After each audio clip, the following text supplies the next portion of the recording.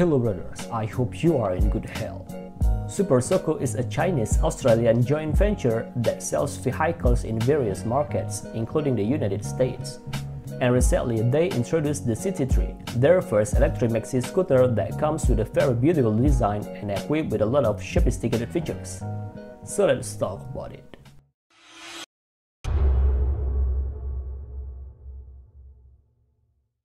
The Super Soco CT3 is the brand's first electric maxi scooter, built to compete with the premium electric two-wheelers such as the BMW CE04, which was launched earlier this year. Interestingly, this Super Soco maxi scooter apparently takes design inspiration from the other BMW scooters. The CT3 features a wide front apron with integrated dual LED light, along with a tall visor. With a single-piece seat with cushion and bezel, the tail is long and tapers to the ends, with the sleek LED taillights and LED turn signals. Meanwhile, the handlebars are high and wide enough, which will provide a comfortable riding posture.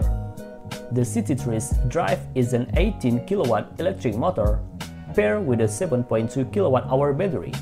Its performance is quite impressive, with a top speed of 125 km/h and a maximum range of up to 180 km, slightly better than the BMW CE04. The CT3's suspension system consists of conventional telescopic fork at the front and dual-gauge charged shock absorbers at the rear.